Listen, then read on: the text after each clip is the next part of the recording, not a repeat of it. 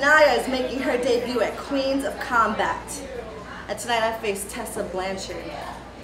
The she-wolf doesn't want to hear about your daddy this, your grandfather that, because the Hania does not care who your daddy is.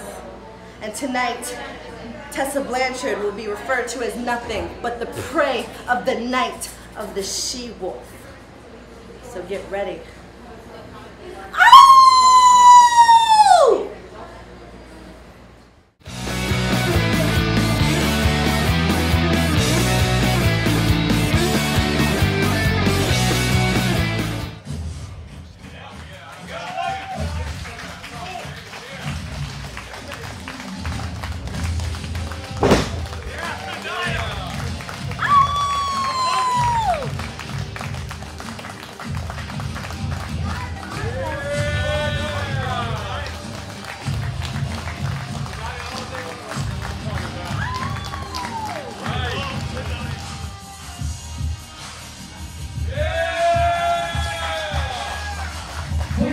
I'm back. Tessa Blanchard.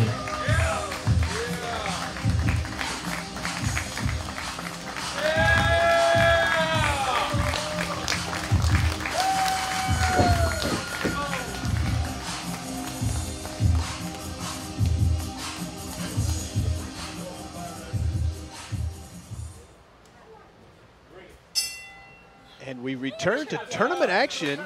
The next matchup, we have Tessa Blanchard against Hania The Huntress. Sort of reminds me maybe of a Tully Blanchard Wahoo McDaniels match that I watched in the Greensboro Coliseum. Wow,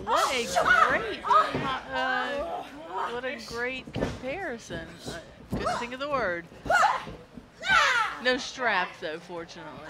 I'm going to tell you, some of the most brutal matches I've ever seen. Wahoo McDaniel, the greatest chops, can split people wide open, and Hania The Huntress can chop half as hard as Wahoo, then Tessa is in for quite a lot of trouble. Right now, Tessa's in firm control. Was in firm control. Both women just squaring off right now. Tessa recently back from a tour of Canada.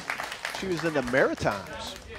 2 weeks, I believe, that she spent up there. Oh my God! Nova Scotia, New Brunswick, Prince Edward Island.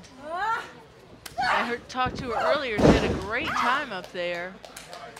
I also want to acknowledge, while the match is going on, only gets a 2 count there. Tessa's knee pad, of course, we lost the late great Dusty Rhodes just a couple days ago. Someone that meant so much to Tessa's family. And she has made a knee pad, and you see it black with the polka dots. She wanted to wear that. She made it yesterday. Oh, man. Tessa Blanchard went to do a dive, and Hania able to stop that with a big kick right to the face. And she is really trying to make work of Tessa. The Huntress has her prey in the corner. Chops and kicks. Tessa Blanchard able to turn that around. And, you know, Tessa is one of those local favorites. She's from Charlotte, very in the Carolinas.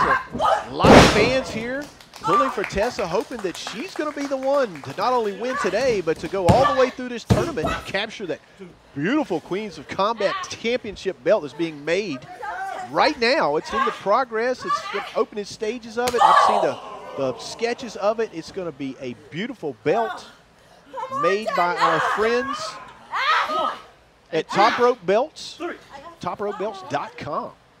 Check them out. I'll tell you what, Tessa would be an outstanding Queens of Combat champion.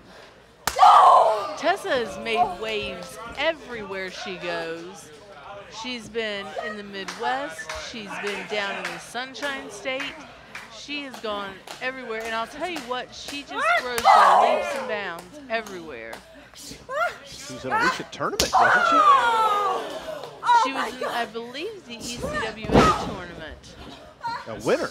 Yes. Well, it seems like everywhere she goes, she loves to win. She's got a lot of, I mean, for a short time in, she's got a lot of championship credentials in the Queens of Combat. Definitely something she wants to add to that. But Hania, you know, has had a lot of success in WSU. A lot of big bounce there. Yeah, she's actually had a feud ongoing with Athena there that culminated recently in a TLC match at the ECW Arena. Like I said, their feud is ongoing, so definitely check out WSU too from High Spots and see where they go from there. Athena, a very talented wrestler. Love to see her in Queens of Combat. I know a lot of people have requested her.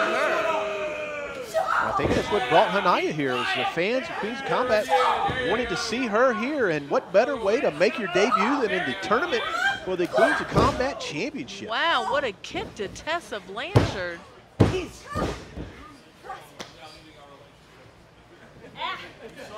Huntress sizing up Tessa. Hania just in Tessa's face. A lot of trash talking going on. A lot of boot to the throat going on too.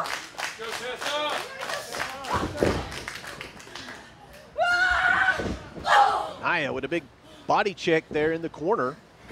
Tessa Blanchard looks a little stunned. Hania trying to capitalize on this opening. Oh, wow, big high kick.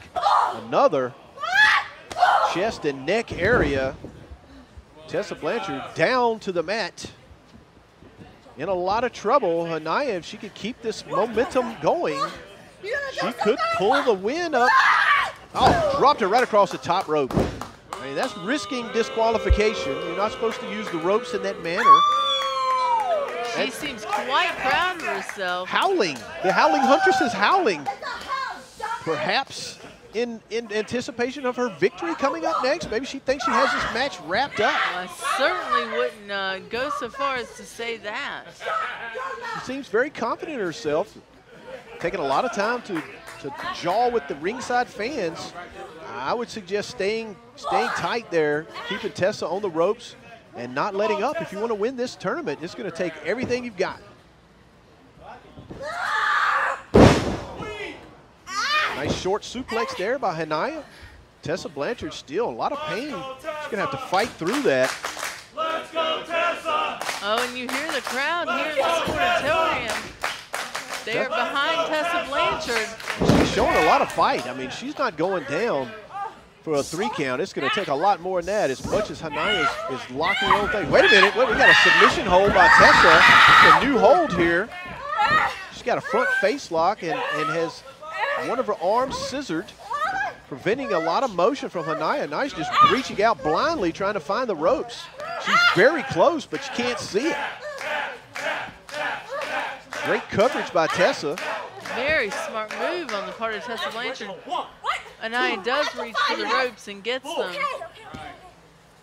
She was lucky to find the ropes because she was definitely shielded. Tessa had a great grip there, shielding her eyes, keeping her from seeing where she was in the ring. And Hania, a little, I'd say, cheap shot on Tessa there to take her down. Now he's going to try to whip her in the ropes. Wait a minute, a counter into a Russian leg sweep. Perhaps that will keep Hania down, let Tessa regain her senses, regain her balance. Referee Red Jones counting both participants down on the mat. Goes quick, very slow to get up. I hate to see another double countdown. Okay, they're up. Big clothesline. Tessa's got a lot of fire right now. Oh, flying neck breaker there. Drop kick sends Hania into the ropes.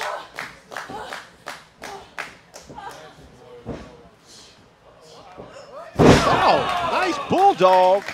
Beautiful bulldog by Tessa Blanchard. Turns her over. Let's see if she gets that 3 count on it. No. Oh, that was so close. Red Jones clarifying it with Tessa that the shoulder was up just in the nick of time.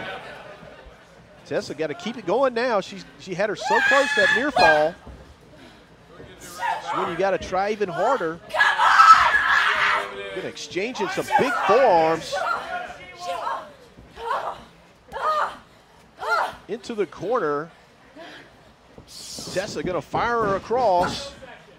She's gonna follow in, but no, and Hania able to move. Slams her into that turnbuckle.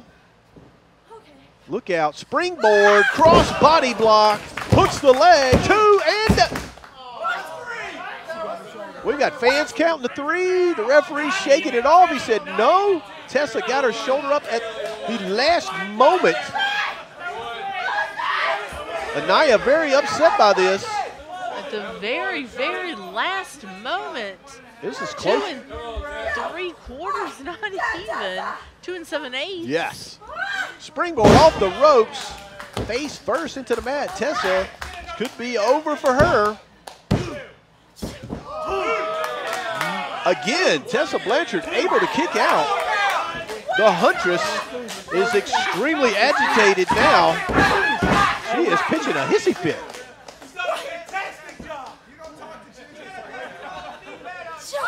Tessa trying to fight her off, but Anaya's stabbing forearms right to the jaw. Not to mention those kicks.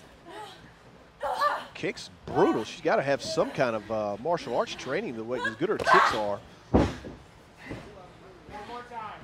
You see the wear and tear on both of these women at this point.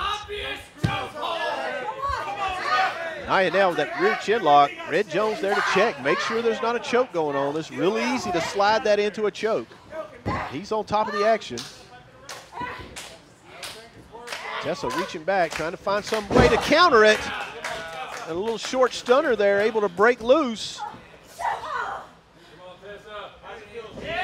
Lifts her up off the ropes. Wait a minute, Anaya able to hang on to the ropes and counter the slingshot that Tessa was attempting. Tessa going to go back for it again, up off the ropes. Anaya able to flip out of it, spin kick right to the face. Oh my God.